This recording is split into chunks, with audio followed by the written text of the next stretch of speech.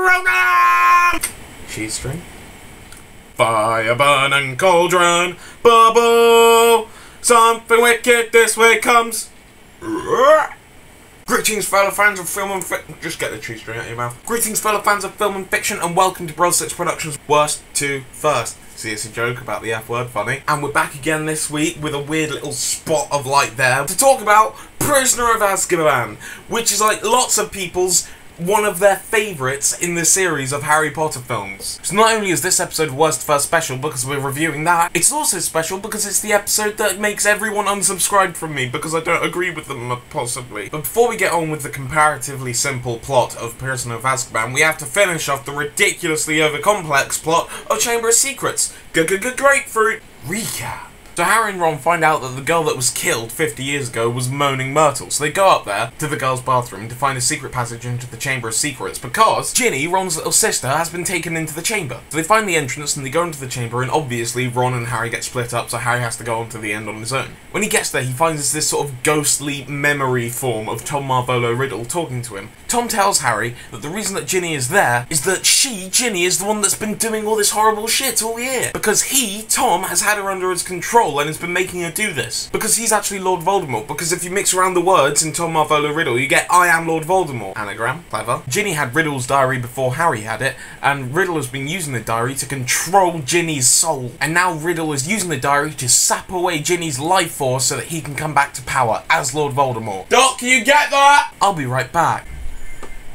Sorry, the phone was going on. So Harry tries to stop Tom, but Voldemort sends the monster of the chamber after Harry, and it is this big snake thing called a basilisk. Anyway, Harry kills it, then uses one of its fangs to stab the diary in, and it kills Tom Riddle and brings Ginny back to life. When they're free, Harry meets up with Lucius Malfoy, and we work out that Lucius Malfoy is a dick, because when he took Ginny's book back in Diagon Alley, he slipped Riddle's diary in with it, so he actually made the whole thing happen in the first place. And then, because Harry's really clever, he makes it so that Lucius accidentally frees Dobby, because Dobby was his house elf. Lucius gets all pissed off, points his wand at Harry and goes, Avada! Which we don't know what it means, but we assume is something scary, and before he can finish it, Dobby blasts him away and goes, You shall not harm Harry Potter! And you're like, Yes, Dobby! You are brilliant! Dumbledore tells Harry that the only reason that he can speak Parseltongue is because Voldemort put a bit of himself into Harry when he did that curse when he was a baby. Everyone gets unpetrified and Hagrid comes back from Azkaban and everyone is happy, and I don't know, they probably win the House Cup, I can't remember. The end. Woo! Plot. Now the plot for Prisoner is quite a weird one because not very much happens for most of it and then tons happens right at the end.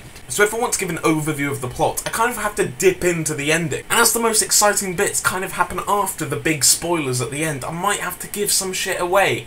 So bear that in mind, if you haven't seen this film, there will be moderate spoilers in this little plot summary. Hello! Can you not put this in? Can I not put what in? That was today's special guest, Dot! Hello, Dot! Just said fuck off, George. I love my sister. So Prisoner of Azkaban starts with, as is now tradition, a Hogwarts student doing spells outside of school. Are they even trying anymore? Yes, Harry Potter is under his sheets playing about with his wand and making masses of white stuff come out. Subtle, Warner Brothers. Harry is again staying with his aunt and uncle and evil cousin, and his other aunt, who isn't really his aunt, comes over to stay for dinner. This is the brilliant Pam Ferris playing Aunt Marge, as in margarine, fromage frais, marshmallow, and Marge is fat. And food, Marge, food. She says some nasty stuff about his parents, so in a hilarious set piece, he makes her blow up and get all big and fat, and then go like helium to the top of the room and float out of the room, and it's brilliant, and everyone laughs. So obviously his aunt and uncle aren't very happy about that, so Harry runs away. While he's running away, he sees this weird, scary-looking black dog staring at him, and it's freaky. Anyway, he takes this thing called the night bus, don't worry, I'll be talking about that later, to Diagon Alley, where Arthur Weasley tells him about this bloke called Sirius Black. Sirius Black is a big supporter of Lord Voldemort, who has recently escaped from Azkaban prison, hence Prisoner of Azkaban. And because Harry was the one that got Voldemort killed, Black is searching for Harry because he wants to kill him. So when they get to Hogwarts, they find that the whole school is under maximum security with these freaky-like prison guard things called Dementors, which are big, scary, black, floaty shapes that suck out every happy feeling you have and have a particular impact on Harry because he's had so many bad times in his life, stationed all around the school. Stop anyone, Sirius Black, from getting in. Then nothing really happens. for a long time. There's only really one major plot point before the big finale thing. That is when Harry finds out at Christmas that Sirius Black is his godfather. He was friends with his parents and he betrayed them to Lord Voldemort. He's the reason they're dead. And he killed this dude, Peter Pettigrew, who was another one of his parents' friends. And Harry gets all pissy and decides he's gonna murder Sirius Black. And then Daniel Radcliffe gives his most intense acting ever so far. He was their friend. And he betrayed them. He was their friend! I have goosebumps. Fred and George give Harry this thing called the Marauder's Map, which is a map of Hogwarts that says every single person in the school and shows them walking around the school, which is another just thing that happens, but it sets stuff up later, so I might as well bring it up. Harry looks at the map and notices that Peter Pettigrew is walking around. Peter Pettigrew? What? He's meant to be dead, isn't he? So he goes off and searches after him, but he can't find him, and he tells his Defense Against the Dark Arts teacher, Professor Lupin, and Professor Lupin's like, that's not possible. That's not possible. And Hermione keeps randomly appearing, like she's not there at the start of the lesson, and then halfway through the lesson she's suddenly there. Weird. Also, she's been taking far too many classes, like she's taken more classes than is actually humanly possible to be taking. What is going on? Lupin and Harry form a sort of bond or relationship. This is because of the Dementors and the effect they have on Harry, so Lupin teaches him how to get rid of them, using this thing called a Patronus, which when you think of a wonderful thought, any happy little thought? And then point your wand at the Dementors and say, Expecto Patronum! And it goes, psh, white light comes out, and it's like, Whoa! There's not very much else I can say, because there's so many pacing issues. At one point in the film, it is their first lesson of the year. Literally 20 minutes later, it is Christmas. Literally another 20 minutes later, it is the last day of the film. And then that day lasts an hour. And I can't really talk about anything that happens in that hour without giving spoilers, but I'm going to anyway. So there's this creature called a hippogriff, which Hagrid is looking after, that attacked Malfoy. So Lucius, Malfoy's dad, said that Buckbeak, which is the hippogriff's name, has to be murdered, has to be killed. Executed, that's the word. So the gang go to give Hagrid some moral support, and they see Malfoy there and he's laughing about it, and then Hermione smacks him in the face, which is pretty awesome. Anyway, so Buckbeak's executed, and the three of them get trapped by the Whomping Willow while they're out. Because the dog that's been following Harry around all year grabs Ron, who's holding his little pet rat, and drags him under the Whomping Willow. Cue the shittiest action sequence in the world with Harry, Hermione, and the Whomping Willow, which eventually leads to them going under the Whomping Willow. Stop!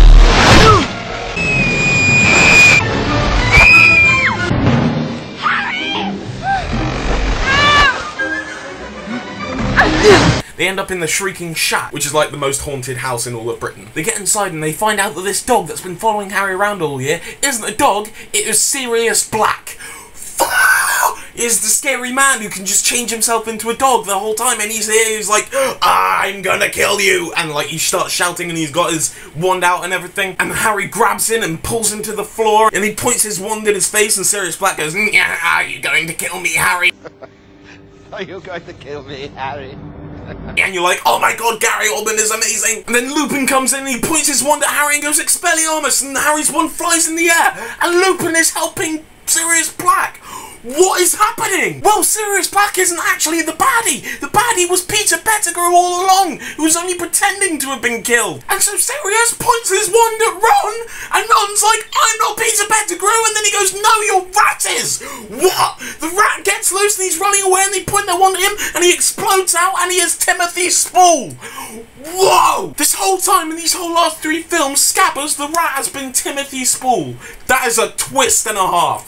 Boom! It was actually Peter Pettigrew all along that framed Sirius Black and was the one that betrayed Harry's parents. So they capture Peter Pettigrew and they start heading back up to the castle to clear Sirius Black's name. But oh no, Lupin starts to change into a werewolf.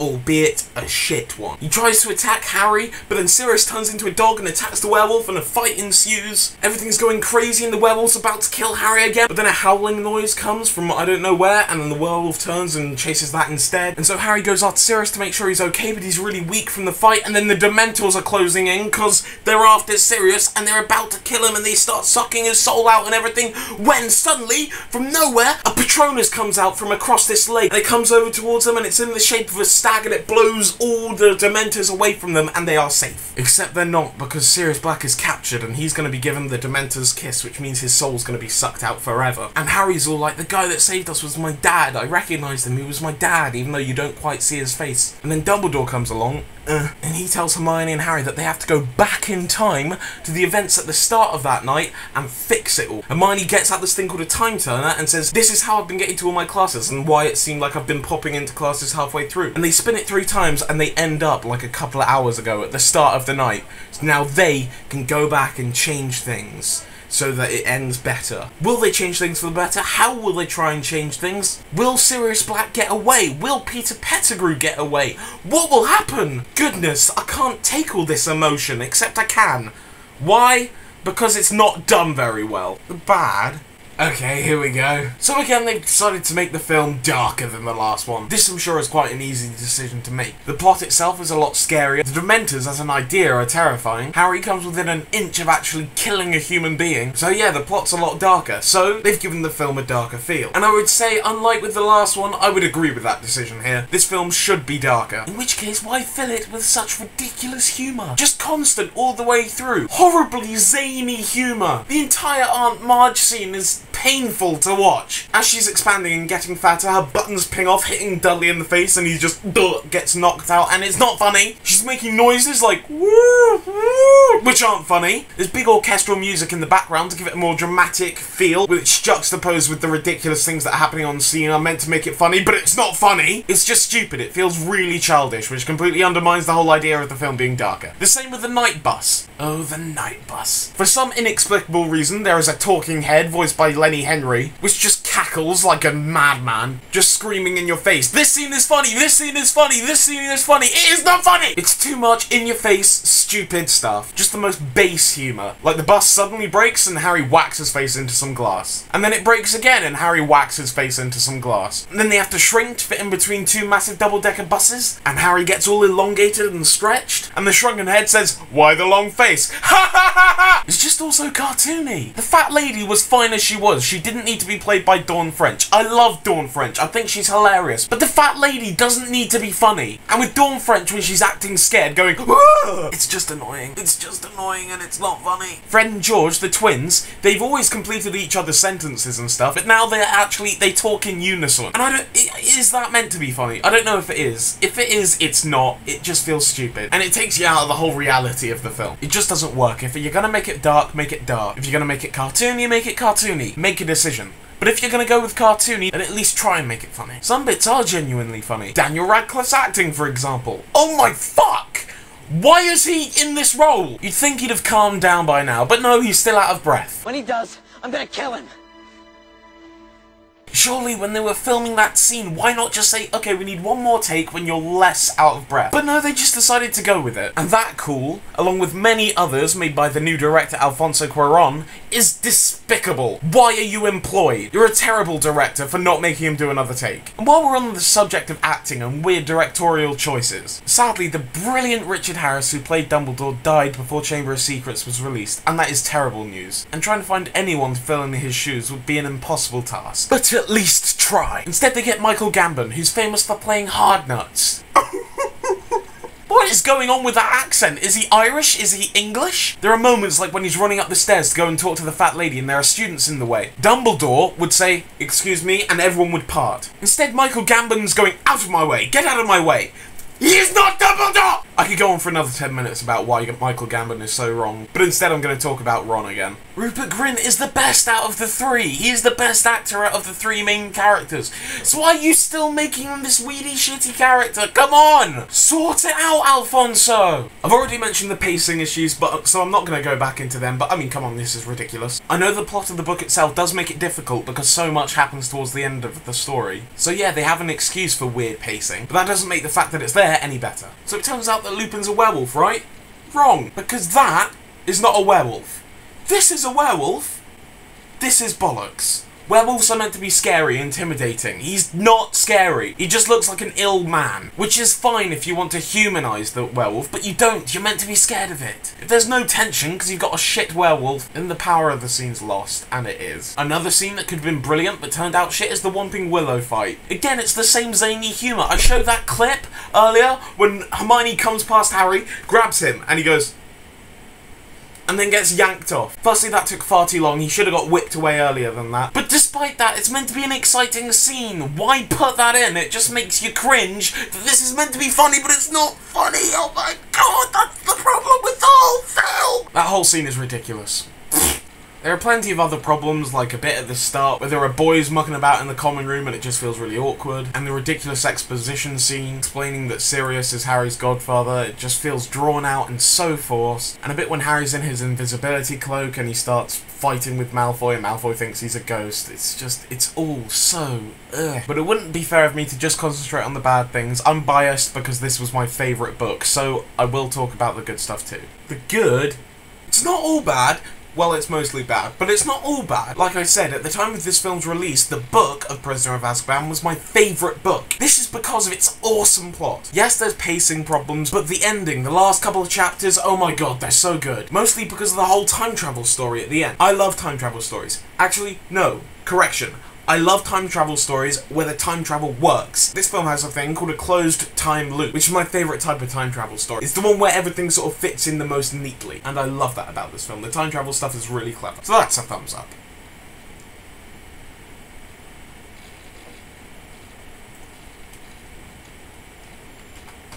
The Lupin and Harry relationship is quite subtle but nice. It's generally a more cinematic film. The shots feel more movie-ish. The Dementors, like I mentioned before, are terrifying. They're well done. So that's an instance of CGI being put to good use. The same with the Hippogriff and the dog. They look really good, except for the Hippogriff flight. That bit looks a bit meh. There are a couple of moments, not very many, but a couple of subtler humour, like some short transitional shots between seasons with the Whomping Willow are genuinely titter-worthy. Snape's back in it, he's got more to do, which is awesome. This whole scene where he's got this line, turn to page 394, is brilliantly done by Alan Rickman. Hermione's character too is getting better. She's still know-it-all, but she's more of a human, as shown with the really good moment when she punches Malfoy in the face, this moment.